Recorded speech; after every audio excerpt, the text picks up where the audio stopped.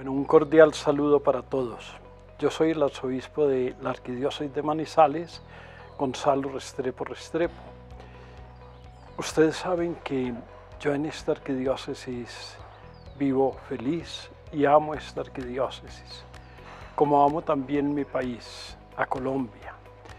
Estamos a puertas de la segunda vuelta en las elecciones presidenciales y quiero decirles una palabra que nos anime a todos a construir nuestro país, a poner las manos de este país en las mejores manos para que nuestro país siga siendo nuestro. Es decir, sigamos viviendo en él, disfrutando de sus bellezas y sus grandezas, pero vivamos como humanos. Yo quisiera un gobierno donde hubiera equidad, unidad, libertad, paz, justicia, donde uno pudiera hablar tranquilamente, donde no hubiera tantos pobres, donde hubiera mucha más equidad, donde cada uno trabajara y tuviera sustento para sus vidas y tuviera cubrimiento de las necesidades primarias. Yo quisiera un gobierno donde Dios fuera el primero, donde Dios sea tenido en cuenta, porque mis queridos jóvenes, cuando Dios se hace aparte, seguramente no tendremos éxito, iremos hacia la derrota.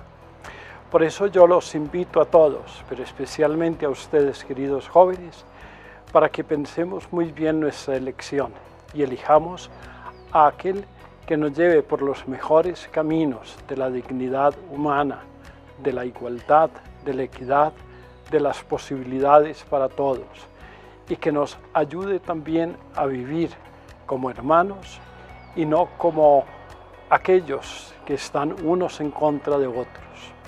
Ya no es hora de estar hablando unos en contra y estar hablando de una manera enérgica y violenta. Ya no es hora de violencias, es hora de paz. Ojalá que el Señor nos regale un gobierno donde todos nos comprometamos a vivir en paz como hermanos.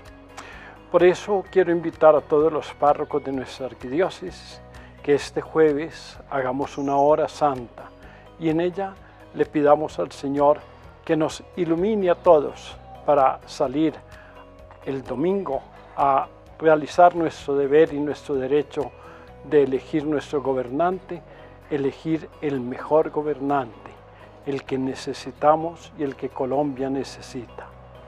Nosotros tenemos muchos ejemplos de países, incluso vecinos, que han sufrido y están sufriendo las consecuencias de unas elecciones que los han llevado por caminos equivocados.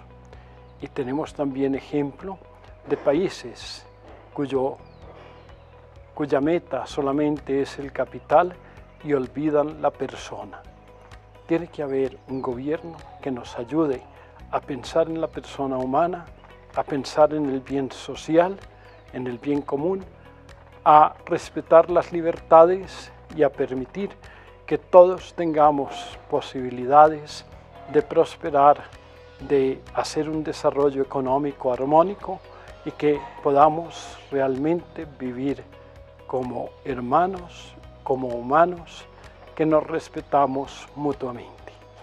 Mis queridos jóvenes, quiero terminar este mensaje con unas palabras del inolvidable Papa Pablo VI, que le tocó clausurar el Concilio Vaticano II hace 50 años y que envió un mensaje a todos los jóvenes. Y en ese mensaje decía, en sus mismas palabras, lo leo, le decía a los jóvenes, porque sois vosotros los que vais a recibir la antorcha de manos de vuestros mayores y a vivir en el mundo en el momento de las más gigantescas transformaciones de su historia.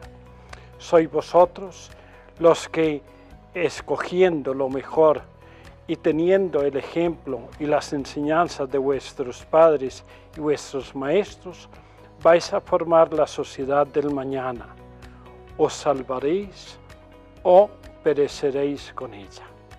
Estas son palabras de Pablo VI y creo que caen muy bien en este momento para ustedes, queridos jóvenes, y para todos nosotros los mayores, que tenemos la responsabilidad de guiar nuestro país por los mejores caminos. Que el Señor los bendiga a todos, les dé la luz y la inteligencia para que todos hagamos el bien para todos y que estas elecciones sean el mayor signo de que buscamos el bien social y no el bien individual ni partidista. Que el Señor los bendiga en el nombre del Padre, del Hijo y del Espíritu Santo. Amén.